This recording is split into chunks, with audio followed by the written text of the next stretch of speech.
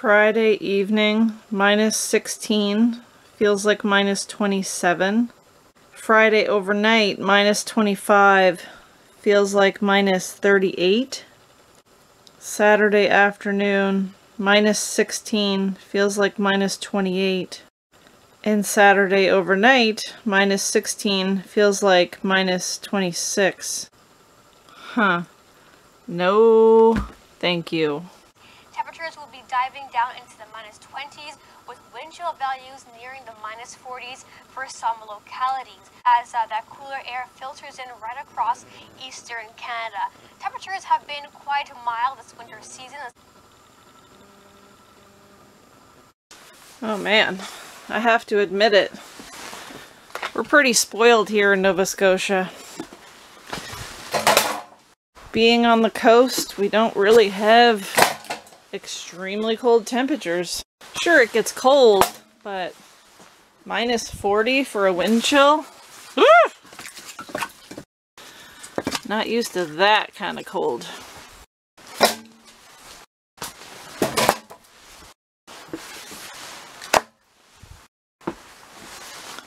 Not for many years, anyway. Pretty sure it was 2 years ago we had a polar vortex. Maybe last year. I lose track of time. But I had some issues with my propane regulator freezing up on me. And I ended up buying a new one, this one here. And it turns out the other one was fine. It was just really frozen. So I have the other one still in case this one seems to go when it gets really cold. But one thing I do want to do is try to at least cover this. I don't exactly have like an area that's heated for the tanks or the propane lines, but let's see what I got. I did find an old tank cover. Unfortunately, this tank cover is for 20-pound tanks. So it's kind of short, but I should still be able to put this over the top and at least keep the freezing cold snow off of the regulator and the lines. And it's also got a zipper here to access them. But yeah, these should at least go halfway down the tanks that I have. And something is better than nothing, right? Well, like I said, something is better than nothing, right? I could still kind of access the regulator. It's kind of facing the other way, but you know, you get the idea. It's a little, got some fuzzy warm stuff going on in there. Well, I don't know. Hopefully it does something. Please don't freeze. I'm lucky in that sense though, because that right there is my heat source, my main heat source. So if the propane goes out, really that's just affecting the fridge and the stove for me for cooking. Also should make sure the diesel heater is good and full.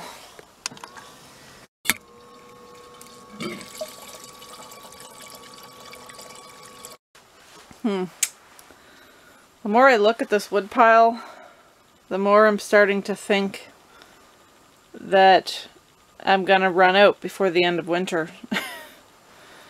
I know looks can be deceiving, but really it's just this short pile in the front here, less than a half pile in behind it, and then this pile here. I could be wrong, but at this point I'm just wanting to get to the end of March with it. I mean, I don't know. Does that look like 2 months worth of wood to you? We'll see. Keep you guys updated. One last thing to prepare is get gas for the generator, because getting kind of low. I am worried that the electric start might not work on a very, very cold day, and unfortunately my pull start cord broke. So cross that bridge when we get there. You know, sometimes it's the little things we don't think about sometimes, like putting your jerry cans in a plastic bag if you have to store them in your car so you don't smell the fumes everywhere. So thank you to the people who mentioned doing this. As you know, before I had my truck and I could just throw them in the bed of the truck and not smell them and it was great, but don't have that option anymore, so thank you. Makes a big difference. Whew, I am working hard at getting a really good hot fire going here. It is officially Friday, the day that we are supposed to get extreme cold temperatures for this area. I'm off all weekend during this really cold weather, so I'm kind of glad about that because I will probably be stuck here babysitting this wood stove. First thing this morning, I went and scooped all the ashes out of the stove because I'm going to be burning a lot of wood, so the ashes are going to end up piling up pretty high in there. Also cleaned all the creosote out of the chimney pipe and gave the chimney outside a little bit of a sweep too, just to get any creosote and debris out of there. I'm going to be running hot fires as hot as I can for the next 48 hours to try and beat this cold. I'm just checking the latest information. So we've got extreme cold warning for all of Nova Scotia. A period of very cold wind chills is expected, and Arctic air mass will combine with strong and gusty northwest winds to give bitterly cold conditions by tonight. Wind chill values of -35 to -43 are expected to develop late night and will persist into Saturday morning before beginning to moderate Saturday afternoon as temperatures warm up. Brrrr. Yeah, I'm definitely laying low this weekend. Like I said, we're just not used to those kind of temperatures here with being on the coast and everything, so it's kind of just coming out of nowhere, and when your body is not used to those sort of temperatures, it seems extra cold. A little breezy out here. We're getting some big wind gusts. Oh, it's frozen. But I am going to bring this propane tank inside. I'm going to dig out my buddy heater too, because I have a feeling that tonight with temperatures going that low, I'm probably going to need a second heat source, because even as hot as I can get the wood stove in those temperatures, I'm probably going to need more heat toward the bedroom. And even though the temperature is really starting to drop out there, it's very sunny right now. So we got some okay solar coming in. 1.7 amps. It was a lot better earlier, but it's come down a little since then. Alright, I've got the buddy heater all propped up here and ready to go. It's a good idea. I'm just gonna test it to make sure it still works. It was put away there for quite some time. Let's see. Taking its time, but I think it's gonna do something here.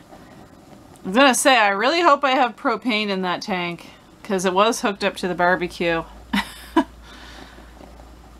Looks okay for now. Hopefully it's got enough juice. I'm going to shut it off to save or try to conserve what I do have for propane, because I don't know how much propane is in that tank. However, one good thing is we know it works. I do have another propane tank outside that I can grab if need be. It's a 20-pound one, a little bit bigger than that, but I can't stress enough the importance of having multiple heat sources. So the propane furnace in this camper hasn't worked properly for a number of years. I don't even use it anymore. I don't even try. But obviously my number one heat source is the wood stove. In the really cold temperatures, like I said, even getting a really hot fire going, there's so much of a draft in here that the bedroom is cold. So tonight I probably will put that buddy heater on and have some heat shooting back in the bedroom there.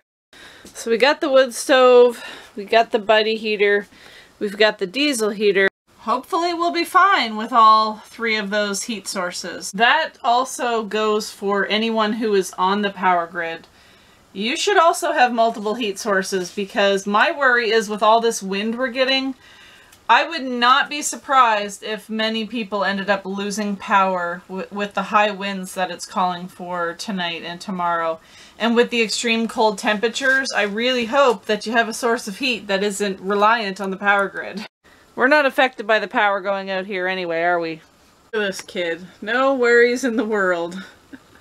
He's warm now. It's -4 currently. Feels like, who knows, probably -15.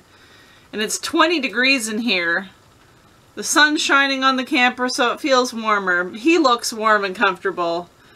But I'm going to keep you guys updated and see where we're at temperature-wise tonight. Okay, so it's getting colder. -10 now. It's about 4 p.m., a couple hours after the last update. Got a pretty good fire going, but I find I'm leaving the draft open a lot and just letting it get really hot Obviously, when it starts to get close to here, a little too hot, I close off the draft. I'm trying to keep as hot of a fire as I can at this point. And I stacked up the wood pretty good, but sadly I will probably have to stack it up again before bedtime. Voila, supper is served. Just a simple goulash with parm. That's what I was feeling. Ramsey? Oh, what is that smell? Oh, whoa, no, not for you. Alright, I'm working on some boiling water here. We've got a wind chill factor of -25 outside right now. I've always wanted to do this, but it usually doesn't get quite this cold out here.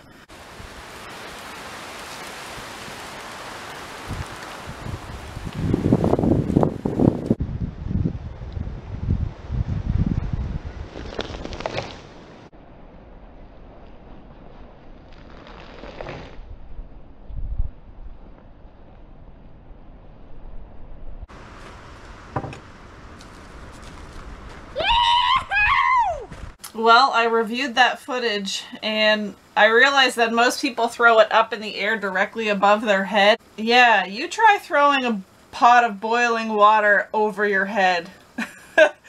Anything can happen.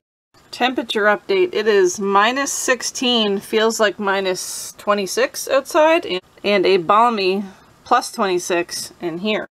You don't find it cold in here, do you, Ramsey? I mean, you're looking pretty comfortable to me. You just need some sand and a drink in your hand, buddy. Now, an inside temperature of 26 might seem pretty warm to some of you, but I'd rather be too warm than too cold. And I'm trying to keep it really warm in here so that when I go to bed, I'm not an icicle. With temperatures like this, I will likely have to probably get up through the night and stog the fire, because if I don't do that, I will probably wake up very uncomfortable and cold, and then trying to get a fire going from scratch in these kind of temperatures just doesn't sound fun to me. I really don't think the cats are going to be going out on the catio. It's just way too cold. Often when it's cold, I'll just have the pillow there so that I don't feel a draft coming through the catio door, but if they really want to go outside, they can knock the pillow over and go out. But I don't think they're even going to want to go out in this. And if they do, too bad, it's just really too cold out. I'm sure they can go back out again in another day or two, but I'm going to lock the cat door, and I'm also going to shut this outside window. So I'm glad I left that option here. I don't know if you guys can see that, but there's frost all along the window and the top part of this cat door. Same with this down here along the door. That's frost. That's what happens when temperatures get this cold here. Frosty. So right now, this is the coldest temperature we have had this winter. By far. I have been in this camper with colder temperatures. However, the temperature is going to continue to decrease tonight, so I'll keep you guys updated. I hope it's not going to decrease by too much, but I'm really just hunkered down in here enjoying some hard seltzers and babysitting that beast behind me.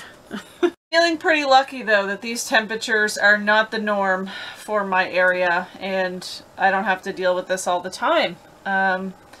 Yeah, pretty much 48 hours of this, and then on Sunday our temperatures are supposed to go back up to the freezing mark, which is totally fine and easy to deal with. Quick temperature update. It is almost 11:30, -20. Outside with a wind chill of probably -30 something, and 20 in here. That might seem like a warm temperature, but when it's that cold outside, 20 in here is not overly warm, so I'm trying my best to get a really hot fire going right now. Come on, fire. Throw your heat. Yeah, with temperatures like this, I am definitely going to have to set an alarm to get up and stog the fire because the temperature drops way too quickly.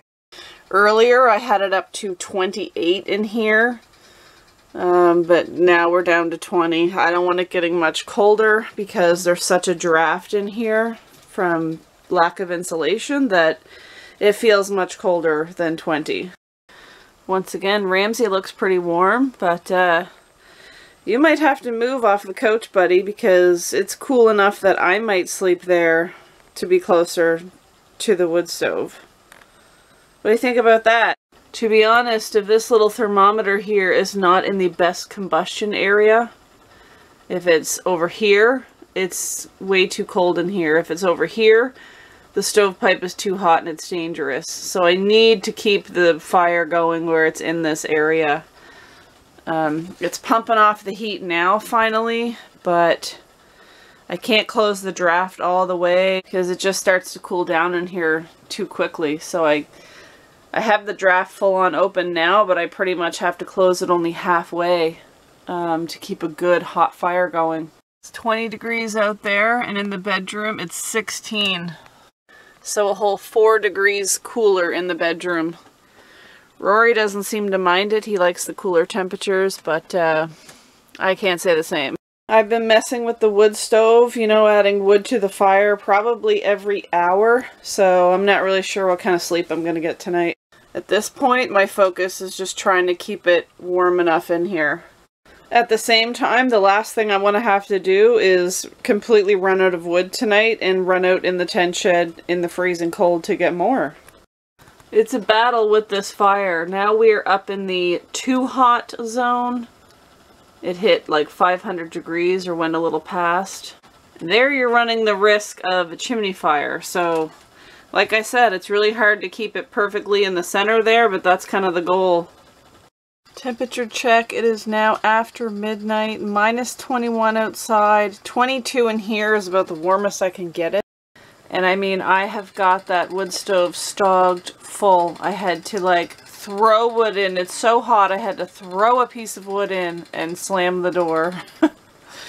Draft is not fully closed. It just gets too cold if it's all the way closed. And it's just a little under 400 degrees. Buddy heater is on at the end of the bed. I don't know if you can see it, but I need it. Like, it's cool in the bedroom. Let's just put it that way. It's drafty. Yeah, my feet are cold. Yeah. Good morning. 5:30 a.m. 5:31. I missed the first wake up I did, which was around 3 o'clock in the morning. When it gets really cold too, I forgot to mention this before, I've seen this. When it gets really cold outside, my little monitor here messes up. Do you see that weird markings? I don't know why it does that, but minus 22. Wind chill of who knows. The fire has been so hot today that I don't really have much crud sticking to the glass of the door, so that's nice. The difficult thing about this is that I'm stogging this wood stove so much that I have such a huge pile of hot coals built up in there that it's kind of hard to pile the wood in. But anyway, whoops, good for another little while. I'm going back to bed for a couple hours. Almost 9 a.m. and temperature's coming back up today. The wind has died down. Snowed again through the night a little bit. It's going to be another cold one today, but not nearly as cold as yesterday or last night.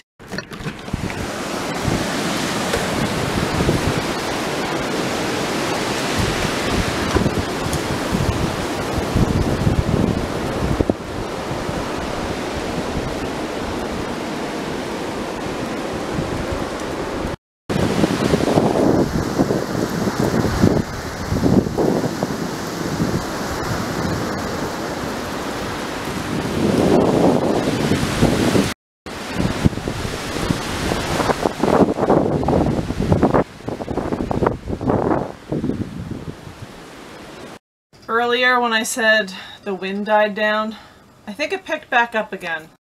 minus 17 now. It's 11 a.m. and it's 22 in here. But my wood supply is getting a little low. I'm gonna have to venture out to the woodshed and get more to keep this thing going. By the way, my kettle is not being used right now.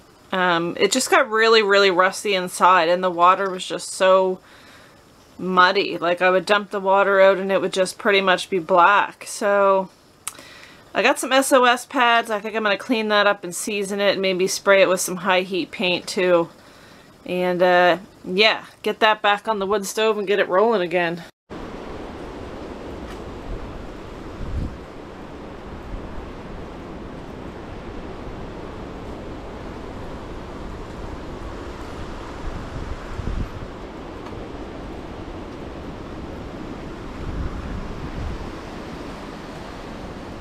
I ended up cleaning off the solar panels because, believe it or not, in this weather, the sun is out.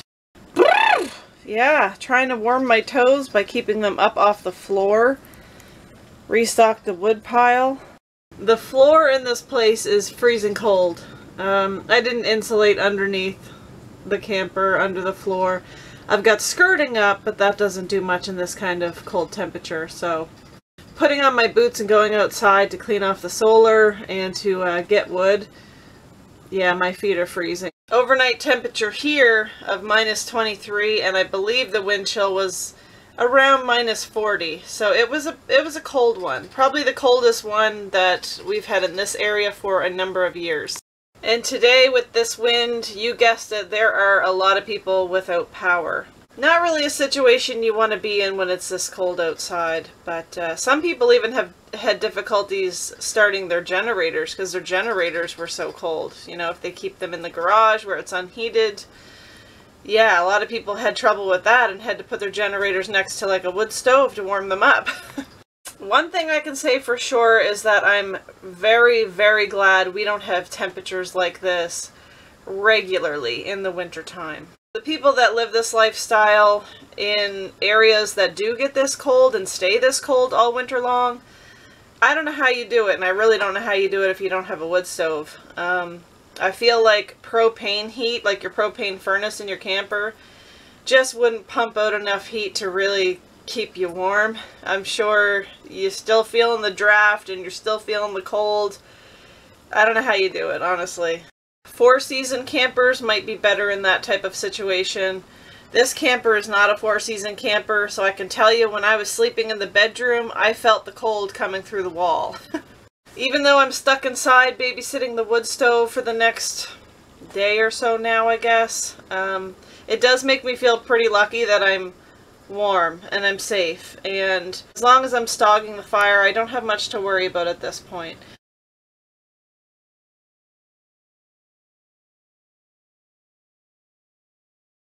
Yeah, long story short, don't 100% rely on the power grid ever. Have backup. Whether it's a generator and some plug-in heaters, or it's a buddy heater and some carbon monoxide detectors, and a wood stove. If you can, try to have a wood stove, because if your power goes out, or if your generator fails, at least you have wood heat. Glad I cleaned off the solar panels, because with that sun, I'm finally getting a little bit of juice in the batteries. Yeah, we are on day 2 of this cold snap. Everything's going to go back to normal for here tomorrow. I think it's supposed to be +3. So that's good. So one more day of cold weather, one more night of cold temperatures, but it is not going to be as cold as it was last night. With that said, thanks for keeping me company in the cold. Hopefully you're warm and doing well. Hopefully you enjoyed this video, and hopefully I will catch you in the next. Bye. Somehow my propane regulator didn't freeze up in this cold snap, so 1 point for this thing.